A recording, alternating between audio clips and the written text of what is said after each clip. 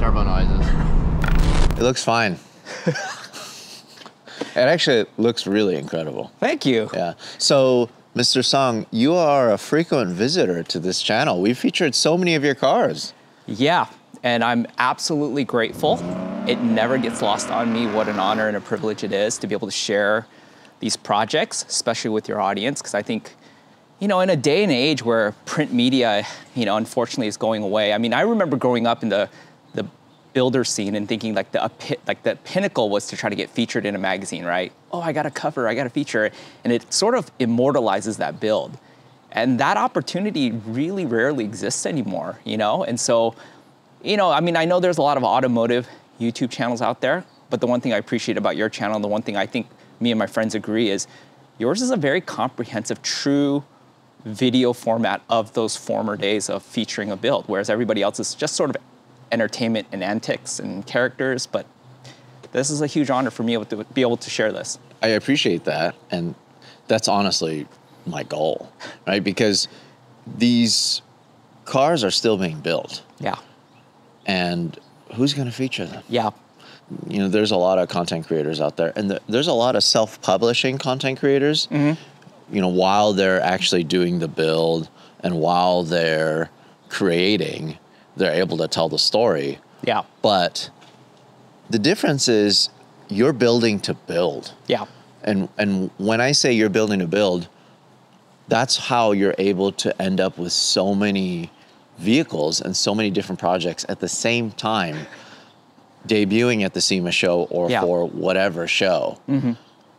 And you're just doing it just to create them. You're not actually telling the story as you go along, because that's honestly probably impossible. Yeah. It's just so many cars. How many cars did you have this past year? So SEMA this year was 5 projects. Damn! And I do get that comment a lot, like, why haven't you started a YouTube channel? Why haven't you documented your builds the way a YouTuber would? Number one, I don't have the skill set to film and edit and produce these, because I know a lot of work goes into it. And number two is because the speed in which these cars are built, I can't build it in a way that creates like sort of episodes and new content. I have to just blow through some of these stuff. Yeah, and another thing that a lot of people don't realize is that they jump all over the place. Yeah, yeah. From shop to shop to shop to manufacturer. Yep. To this, that, and the other. You're always waiting for something. And of course, you have your normal full-time job, which I'm sure a lot of it is paying for these builds. Yeah. You're doing it because you just love creating. And that's what's really important. Yeah, I mean, look, I don't have a manufacturing company or a brand that I'm necessarily promoting. I'm still in that weird zone where technically I'm a privateer. I'm just a grassroots builder that's just doing it at slightly a different level, right? I'm not quite, again, a professional shop or a brand. I've been very fortunate and very blessed to build such great relationships over the last 2 decades that allow me to be able to do projects, you know what I mean, simultaneously, right? I mean, the support in terms of just financial dollars from companies and sponsors allows me to be able to do this, because there's no way that just my job and my business alone could pay for this. So I'm just like really grateful that I'm in a space where the hobby is still pure for me, but I get to do it at like this level that I never thought I could do it. So then this was this past year's SEMA build, one of them. Yes. What are we looking at here? So we're looking at obviously the newest generation of the M4, the G82 chassis. And what we're specifically looking at here is the debut of a wide-body program by Adro. Adro is a company out of Korea, fairly new, but definitely making some waves, producing and designing some incredible aero. And this G82, specifically this wide-body, the special part about this wide-body, number one, it was sort of a halo hero project for them. They aren't doing this to necessarily maximize sales. They're doing this to demonstrate their ability as a manufacturer to produce quality parts at this level. So there's actually only 10 kits that will be made. And basically they priced out the kits to just basically recoup their initial development costs to do these, right? To create the molds and the prototypes and everything. And so that's one that's very special, that only 10 of these kits will ever be made. And this car happens to be serial badged 00. So there's a cool story behind that. When Adro approached me to build this car, Adro is obviously a brand that really, really is big about quality. And so they felt like they needed to trust the builder and not just blindly sponsor somebody who says, hey, I got 1,000 followers, I got 1 million YouTube subscribers, sponsor me. They wanted to vet the builder for the first time. And so I have a good relationship with Davis, the chief designer at Adro, and he's followed my work and my builds and said, hey, like, we think you'd be the perfect candidate to debut this. Because ultimately, as good as the kit is, if somebody poorly installs it or poorly executes it, it reflects on the company. And so I think they really, really wanted to make sure that this was represented in the best way possible. Of course, as a builder, I want to be the first to do stuff. So I said, hey, I want kit number 1, thinking it was 1 through 10. And they had told me that they had actually already collected a deposit from another customer for kit number 1. That was the agreement. So then Adro Korea went back and forth, and we agreed to building an unofficial 00 car, which would serve as the North America demo car for them. And so this is car 00, not one of the 10 retail kits, but essentially an 11th one to demonstrate, again, like I said, to be an official demo car for Adro.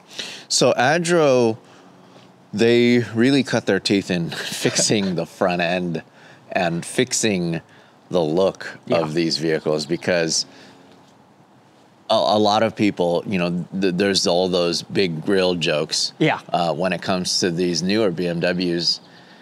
What they've done is they've taken upon themselves to improve the look as much as they can. Yeah. So then this is the absolute extreme to that. Yeah. So what they did was kind of smart. I mean, the G chassis and these new generation of BMWs, it's been kind of polarizing, especially with the enlarged kidney grills. And so it's been very controversial. And so Adro actually released a G series, a G80, G82 standard kit first. And this front bumper that you're looking at, the full complete replacement front bumper, was something that they produced for that. And so a non-wide body can use this bumper. And what they did was then made it modular to be able to attach the wide body on top of that. And so the only thing proprietary is really the front fender caps that you see, or the bumper caps, and then some of the inserts, and then the lower lip is specific to the wide body, but the bumper isn't. Right, because the normal one, the lip wouldn't protrude as far. Yeah. And they have a non-wide body specific lip. It's similar to this, but it doesn't extend all the way out to the bumper caps. So then let's talk about the pieces that are part of the kit. Yep. Like you said, the bumper is something that anybody can buy for their normal G series just to improve the look.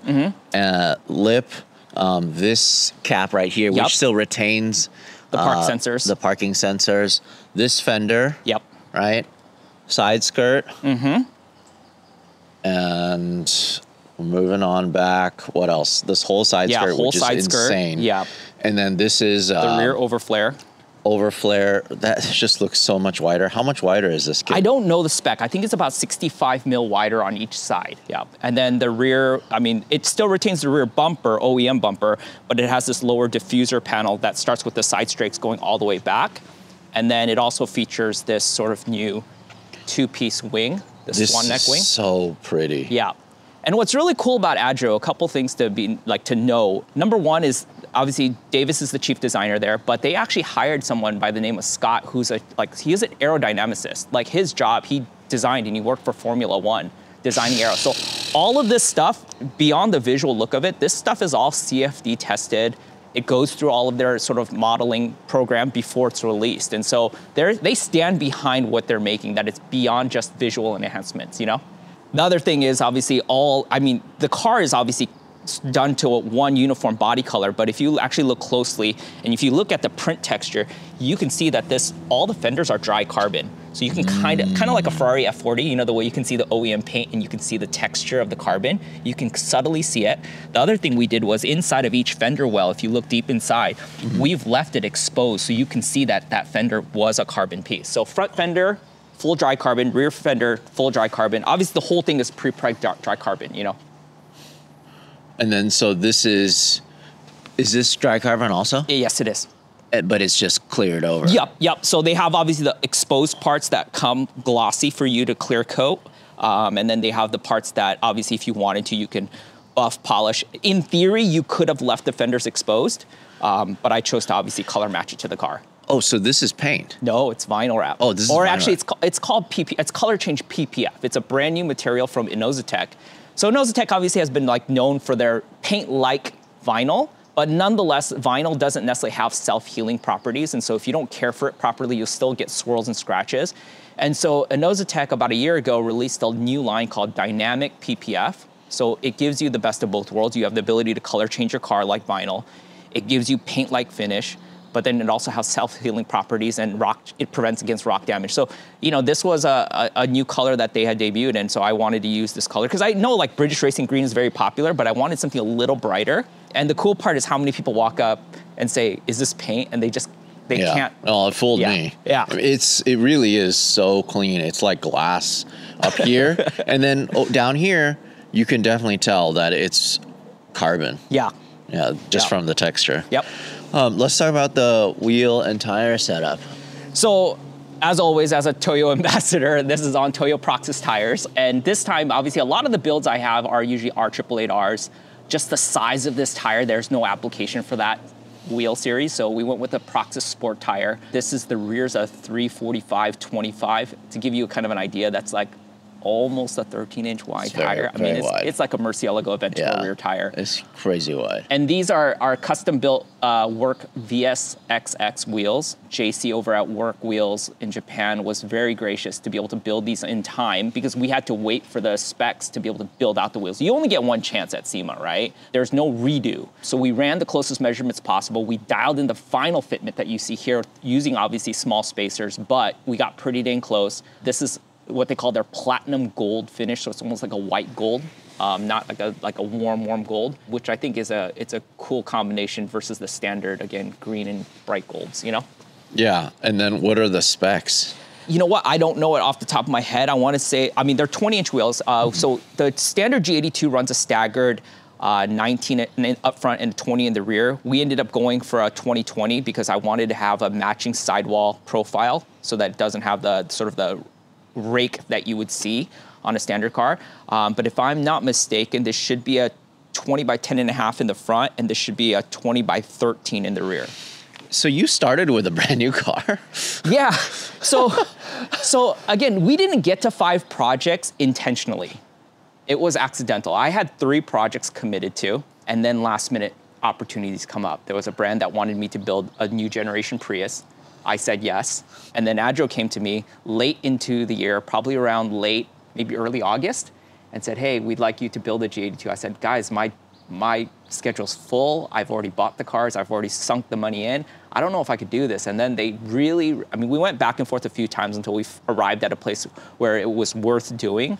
So I went out and purchased this G82 at BMW Irvine, I think August 26th. And then it was getting cut up on like September 1st, something like that. So how many miles is on it right now? Well, it was a used G82. I bought it with 10,800 miles. When it went to SEMA, it was like 10,911 miles. So less than 100 miles before I did this. Who makes the hood? That's also Adjo. Oh. Yeah. So everything on the exterior is Adjo minus the full trunk in the rear. The trunk is a CSL style trunk. It's also a dry carbon piece. And that one's made by a company out of Spain called Carbonius. It's a beautiful, beautiful piece. Can we take a look at under the hood? Yeah, absolutely. And then we'll start talking about the engine bay. Yeah, this trunk is really, really nice. That really goes with the theme as well. Yeah. Adjo doesn't make a trunk yet. No. So this swan neck wing that they designed was originally designed for it to go over the standard G82 trunk. So it will work. Even their reinforcement plates are designed to work with the standard G82 trunk. I decided, because I had the opportunity through I&D to acquire this piece. This is actually the first trunk that Carbonius did. This piece came to an event in SoCal when I&D did an event with CSF, and again, it's a demo piece. But I saw it was beautiful, and I asked I&D if Carbonius would want to use their trunk for this car. They said yes. Again, you can see the dry carbon construction. We laid over the CAD data of this trunk against the CAD data of the wing base mounts from Adjo, and we realized it actually will marry up. The only thing I had to custom do was to create these reinforcement brackets, which is, again, to the shape of specifically the CSL style trunk. And Yeah. with that, then I was able to marry the two together. This is so nice. I mean, buttons work. Yep. The frame is really nice. It looks like it's recreating. I'm assuming it's probably an aluminum piece, the stock one. Yep. And then the cool thing is the aluminum trunk actually has a sort of a fabric, a liner cover here. Obviously, if I use that piece, it would sort of hide all of the beautiful carbon work. And so what I did was, I left it intentionally exposed, and what I did was I ran the wire harness through the inner skeleton. We were able to find clever ways to wire tuck it. And even like the button relocation, this normally on the stock trunk exists right about here on the fabric piece. We relocated it here, again, hidden, keeps everything clean, visually doesn't obstruct this piece, but I know I can still close my trunk when I need to. That is a flex, man. What an absolute flex. Yeah. So all the air system, everything is back here. Yep. And this is a Prazis air system. They're one of the only companies in the world that has a G82 specific air strut versus a custom built strut. And so they were able to send over their whole system, including the dual compressors and air management system. And then my friend Roy over at Dirty Works, who is a phenomenal air suspension expert, he went ahead and did the install. And this is a first for me because I mean, all the builds you featured and all the cars I build, I generally steer towards static suspension, like coilovers, whether it be one-way, two-way, three-way suspension. I'm still generally a static suspension person. Two reasons we went with air with this car. Number one is I was told by Adro when they were developing the car in Korea that there is going to be some clearance issues if I stay on static. Much like the A90 Supras that we built, the Veris and the Pandem one, we had a lot of front wheel clearance issues. Even stock owners who are running spacers to do a more flush fitment, they're already rubbing fender liner. I mean, that's like 15 mil, 20 mil. So imagine what happens when you go 65 mil. You're gonna like hit everything. And so I needed air suspension for the practicality of just being able to maneuver the car. But I also figured with a car like this, just that sort of the stance, the visual presence of a car with the wheels slightly tucked, I mean, you can't beat it for a presence like this, So I think the presentation is better on air. I like this. I think it's a great cruiser. Yep. I think it's something that, it's not pretending to be a race car, but it's you're enjoying it for what it is. Absolutely. Yeah, and Absolutely. I really like that. Yeah. Since we're here, let's talk about the exhaust. Before, when you actually just started it, it sounded so good. Yeah. What are we looking at here? So we're looking at a piece from Eisenman.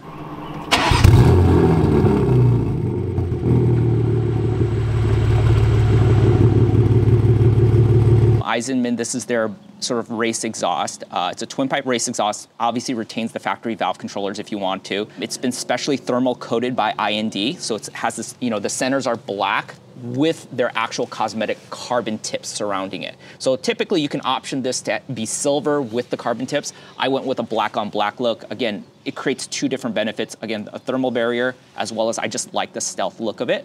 So this is an Eisenman exhaust, Eisenman center pipe, and then it goes into a Studio RSR down pipe back into the engine. Let's talk about the engine. Plethora of carbon, favorite material in the world. Here we're looking at the eVenturi satin carbon intakes. This is an eVenturi engine cover to match the intakes. A company out of Korea called Indiv makes these cooler shrouds as well as this ECU cover to just, again, make it all cohesive. The CSF billet manifold, and I cut this window out so we can see that beautiful piece. This whole car is cooled by CSF, auxiliary radiators, the oil cooler, the heat exchangers, all CSF. This bar, the CSL bar, this is a piece that literally arrived day one of SEMA. We installed this at the tread pass. Oh, this is wow. a CSL, obviously style strut bar, but all carbon. This one's also made by the same company who did the trunk, Carbonius. So this is like their first one. IND hand carried this out to Vegas for me and said, because we didn't know if this was gonna make it or not. Could you imagine just using that as a carry-on luggage? Yeah. Sir, you have to check that in. And then obviously as little accents of aesthetics also, Golden Wrench did these billet caps that you'll see. And what's really cool is Mario of Golden Wrench, he knew I was doing this Inozitech color. He asked me to send him a swatch and he keyed actually the anodizing process as closely as possible to the wrap. And so it's a little like, I mean, I could have done any green and most people probably wouldn't have noticed. But again, it's pretty dang close to the... It's the little touches Yeah. like that make this build special. I love It's just this dress up thing, you know. I got a couple for my Supra, which I'm really excited to install. I haven't done that yet. Yeah. But it's just like the little things that, even if it's just a quick couple minutes out of your day, you get to work on your car and it makes you feel really good. Like, it's one less plastic thing. It's one little touch. In any touch point that feels premium will always enhance it. While we're in here too, you'll notice that I left all the fenders exposed. So this is the fender. You know what I mean? This is a full front replacement fender, and I wanted to make sure that if people really wanted to know, yes, it is true dry carbon. So we left that open. What's interesting to me is there's 4 different manufacturers here that's dressing up the engine bay, right? Like this is a different manufacturer, this is a different manufacturer, and this is different manufacturer. And then it's like blending in a little bit this too. Yep. And of course the hood, the carbon is all complementing each other. A lot of the satin is matching. I do like that this is different. Yes. And it's gloss, but part of it is that it's infused with this aluminum. Yep. I think that is really neat. I think it looks great. Yeah. You really did a number on this engine bay. So then, power-wise, performance-wise, has anything been changed? Yeah, so I mean, obviously it's running all the power upgrade mods, right? Again, a full downpipe intake, all the cooling system, the exhaust, the center pipe. The one thing that has not been done as of right now is obviously a tune. The downside is right now the G series ECUs are locked from factory. So in order to unlock it, there's actually only one company in the world that currently unlocks the G series ECU, and it's in Europe. So I have to pull the ECU out, package it, overnight it to them, they'll unlock it, it'll come back, then I can tune the car, which we plan on doing. It was just something that we didn't want to take a chance right before SEMA, because if that ECU got lost or did not come back in time, this car would have been bricked and could not get to SEMA. Yeah, because you really pride yourself also in being able to drive the cars 100%. to the show. 100%. Like you drove it here to my place. Yeah. I think that is crazy. This car, I mean, it's such a huge risk, but usually SEMA builds, because of the invested hours and money and all the responsibility and obligation to partners, I usually will spend the money to transport the cars out to SEMA so that nothing happens to the car. This car, on the 11th hour, as we were getting ready to load it, it was a ½ an inch too wide to fit on the trailers. We scrambled to find 2 or 3 other companies. Nobody could accommodate this car because of the width. I had to decide the day before rolling in Tread Pass, I had to just suck it up, blue tape this, and drive this to Vegas. So this drove from Los Angeles. Yeah, from Los Angeles, SoCal, all the way out to Vegas, 4-hour drive on a brand new 6-figure build. I mean, it was the most nerve-wracking thing, but also a testament to the fact that the car does run and it's put together and it functions. It's not just a roller. So this rolled into Tread Pass, driven. In terms of interesting video things, that would have been pretty cool. It's like people pride themselves in being able to do that, but let's be real. A lot of these cars, maybe not so crazy. This is just, I mean, anything could have fallen off on this, and it's all like one-off pieces. Yep, and that's the scary thing. So there is one hiccup that we ran into, and I share the story because it's hilarious. So we drove, and again, keep in mind, this kit has just been produced. And as I got ready to go SEMA, right around High Desert, right around the time we got to Barstow, the front lip actually ripped off.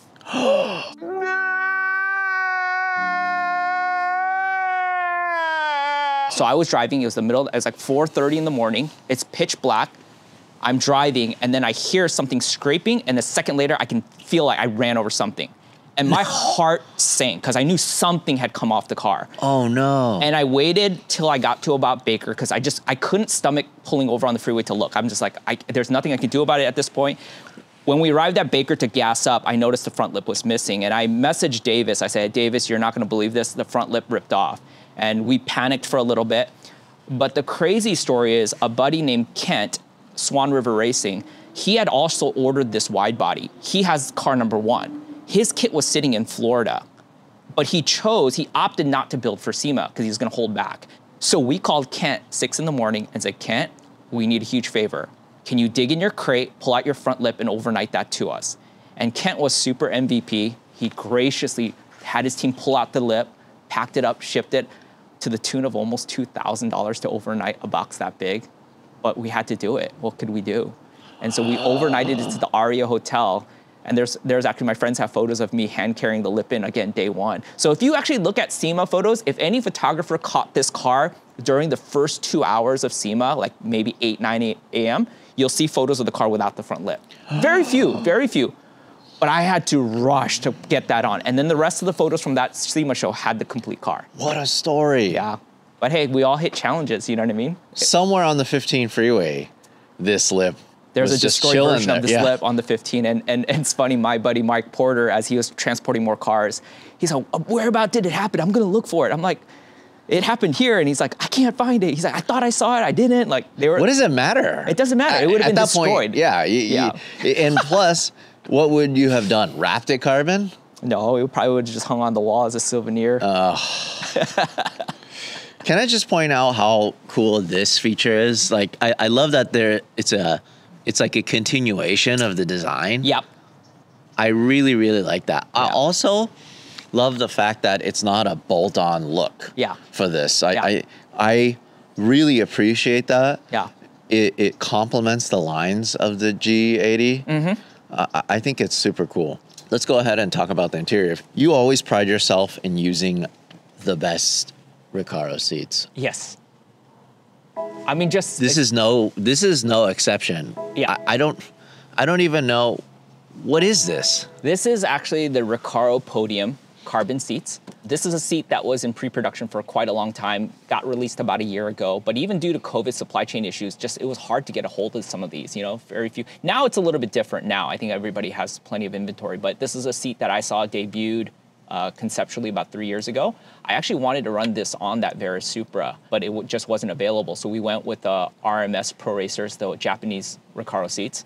But now that this was available, I said, this is the seat that needs to go into the M4 because it's a mix of obviously the use of carbon fiber, which I think is cool, but it also has again, I love unique style seats. That's why I continue to search for the coolest seats.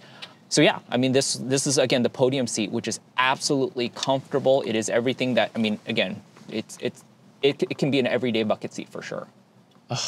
Yeah.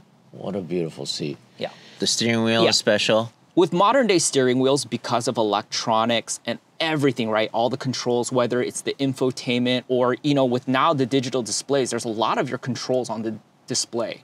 So when you move to an aftermarket steering wheel, a lot of times you have to sacrifice losing that or set off a Christmas tree of airs and lights.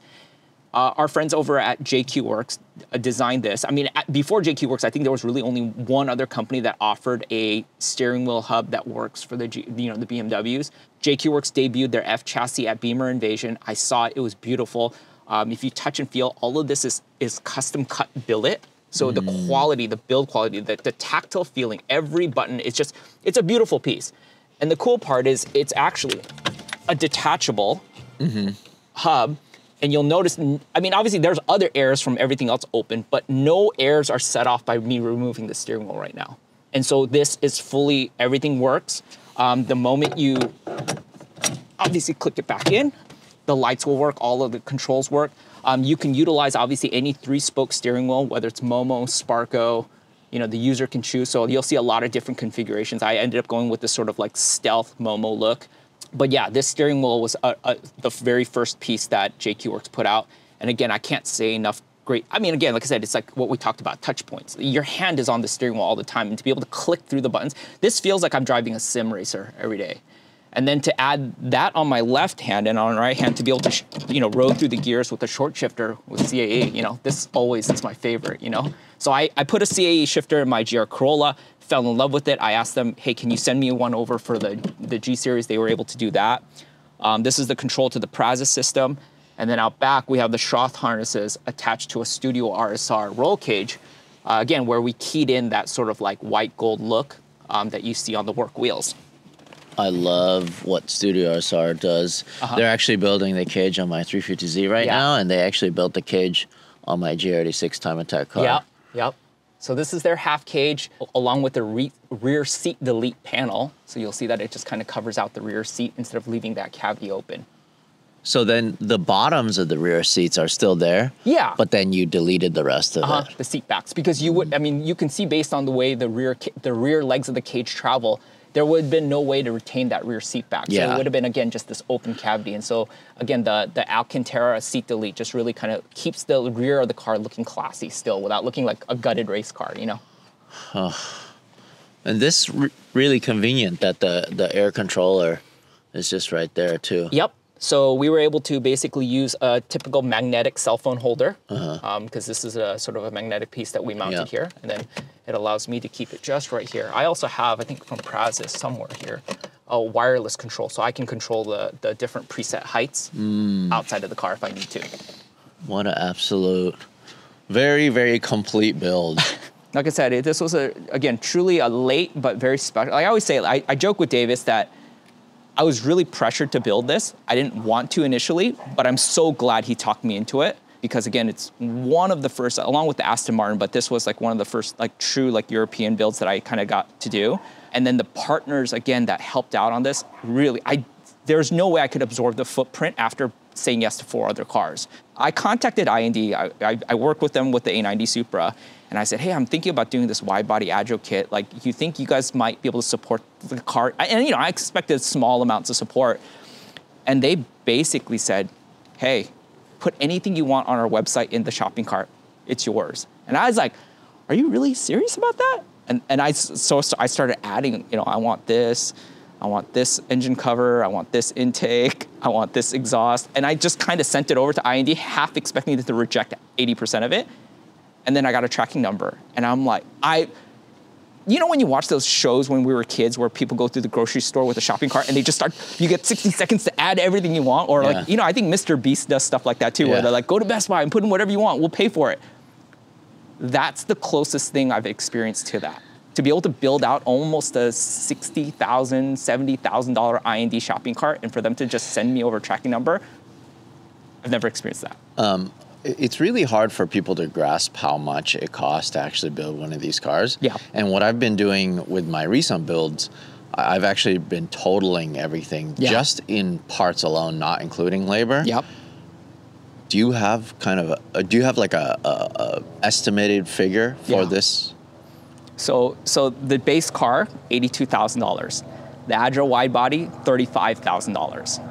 And then every other supportive mod that went into this car, probably in the vicinity of $74,000. So we're looking at all in about a $220,000 build, including the car, obviously. Yeah, but that's not even including one little bit of labor. Yeah, and the labor I'm not even including. Between all the time that I put in, Studio RSR put in, Airworks, their team doing this wrap, my buddy Tuan doing a lot of the body work with me, like no labor, $220,000 to replicate this car right now.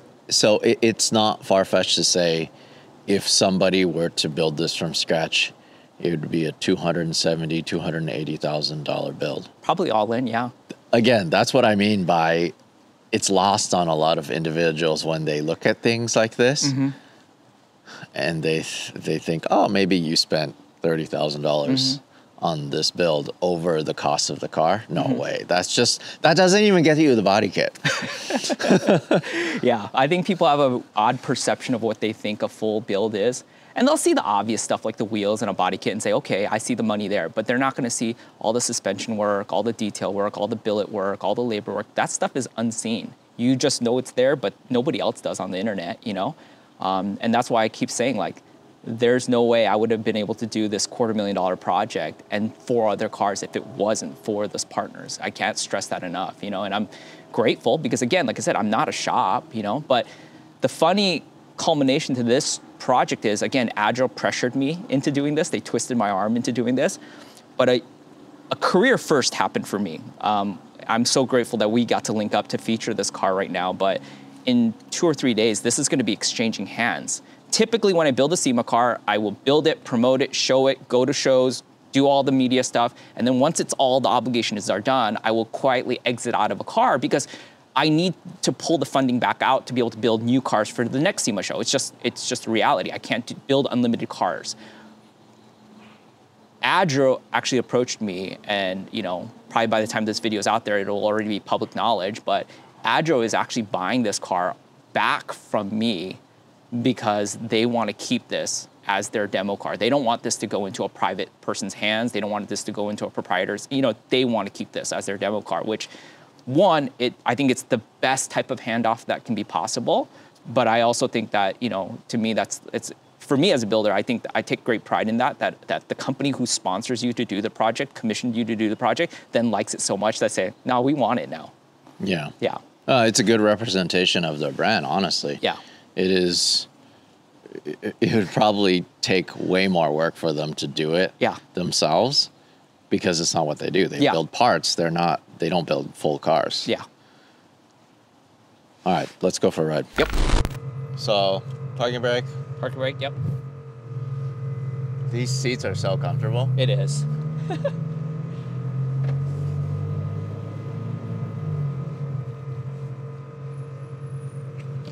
You should be really good on clearance right now with the car aired up.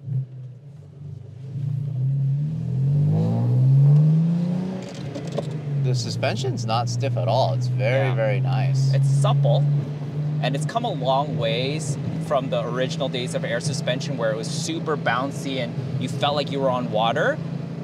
While not an air guy, I am very impressed with how far air suspension technology has come. For, I think, an everyday cruiser, you could do air suspension and be good with it. Yeah, I think that's what this is for. Yeah. Right? Yep. Although I wouldn't mind taking this to a racetrack.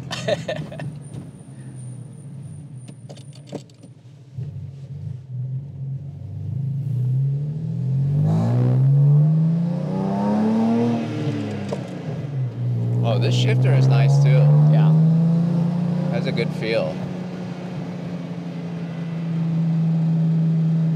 Beyond the benefits of obviously the shorter throws, it's just nice to have that mechanical connection to the car.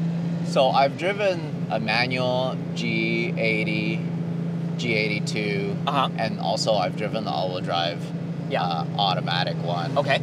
And the all-wheel drive one, nothing compares in terms of how fast it is. Of course. It is like a German four-door GTR. That's the only way I can explain it. But there's nothing like the visceral experience of driving something like this, 100%.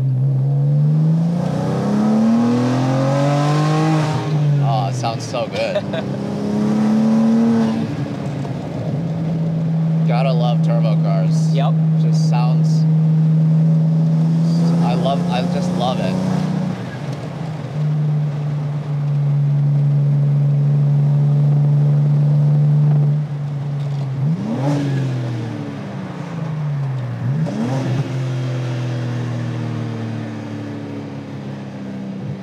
Yeah, this is great. It sounds so good. It really does drive nice. I mean, it drives just like a normal car. Yep. Aside it sounding like it's gonna kill somebody.